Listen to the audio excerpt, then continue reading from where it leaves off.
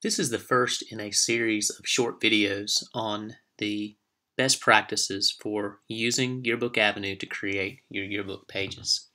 These are the initial kind of basic steps that you would take. So from the home screen, you would go to the Create tab at the top and click on Page Designer. The Page Designer is where you will create all of your pages. For most staff members, this is where they will spend the majority of their time. And the best way to really work through learning the Page Designer is to learn the tabs over on the far right-hand side. Students will have 5 tabs and advisors will have 6. Pages, Designs, Images, Format, and Flow are available for all students. Advisors will have a new tab, a 6th tab called the History tab. That History tab, advisors, is just to help you locate prior versions of a page that have been saved that you can use to place back on pages if you ever have to go back to a previous version of a page. Each of the tabs helps you do something different. The Pages tab is going to help you quickly and easily navigate to the page that you're assigned to work on. So if a student is told to work on a page, they would click on the Pages tab. They would come to the thumbnail view of each of the pages in the column to the left of the tabs. They would click on the page and then it will open those pages, in this case page 138 and 139, in their work window of the Page Designer. The next step to get started on their page is to place a template. You click on the Design tab and the drop down to the left of the Design tab has this long list of options. Now there are lots of different options for page templates.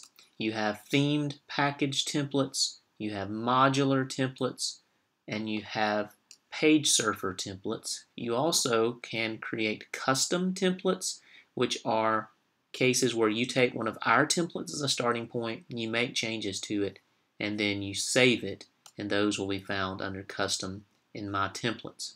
Just want to show you an example for now, so I'm going to come down to Page Surfer. I'm going to go to a category called Mix and Match, and then as you can see, these are all just different page layout options. There are thousands of these mixed throughout the various categories. The key point though is everything is click, drag, and drop. I'll have another video later on some more of the details of how you can use the Design tab, but for now in this basic video I just want you to know the Design tab is where you go to get templates to start your page. The Images tab is where you will go to place your pictures onto your page. If you have not yet watched the video on managing your image library, you want to go back and watch that first. The image library is where you go to upload and organize all of your pictures.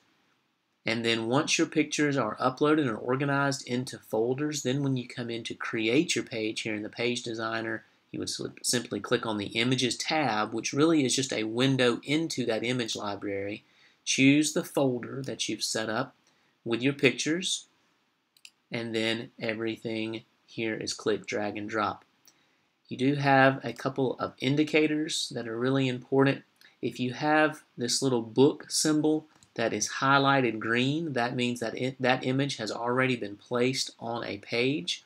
A tip that I will give you to use is go ahead and click on this little option here that says Unused. That will filter out anything that's already been placed on a page and leave you only those that have not. Click, drag, and drop, and you have your images placed on your page. And then the last button I want to talk about in this video, which is just the basics again, is the Format tab. And in the Format tab is where you will custom format whatever it is you have selected. This list of options will change based on what you have selected. So if I have a photo selected, it's going to tell me all of the things I can do to custom format or add special effects to that photo. But if I click off of that photo, it's going to tell me all of the things that I can do to custom format and add special effects to the type of box that I've selected, which in this case is text. That would be the same for shapes, like if I were to click on this shape here. So again, formatting and special effects options for what I can do to whatever it is I have selected. There will be another video later on some of the very specifics of the formatting options, but again, that's just the basics. So for this video, I want you to know that the Pages tab is how you quickly and easily navigate to the page that you've been assigned to work on by clicking on it from that Pages tab. The Design tab gets you a template to get started on your page. The Images tab helps you get pictures on your page after you've uploaded and organized those into your image library. And the Format tab helps you custom format whatever it is you have selected, whether it's a photo, a text, or a shape.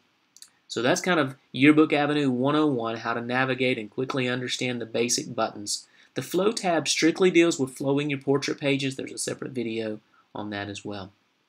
And again, I'm going to have some follow-up videos on the Design tab specifically for templates and the Format tab. So make sure you catch those as well.